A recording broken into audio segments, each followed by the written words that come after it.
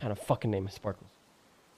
Wow, that's crazy. So I'm the first one who meets the cat, and I name it Mr. Sparkles. But then, oh wow, Jean-Paul, Yuno, and Marty get to decide to change it behind my back. How convenient, Marty. How fucking convenient. How fucking convenient. How the guy that doesn't convenient. stop talking nonsense named a cat some fucking nonsense. Mr. fucking Sparkles? What are you, fucking 12, Mickey? Are you 12? Mr. fucking Sparkles? Oh, god damn. His name is Peter, but you can call him Pickle, alright? Ain't no fucking Mr. Sparkles. Pickle doesn't like that name. He told me. He doesn't like it.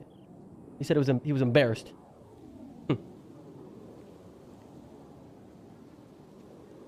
It is a better name. I know.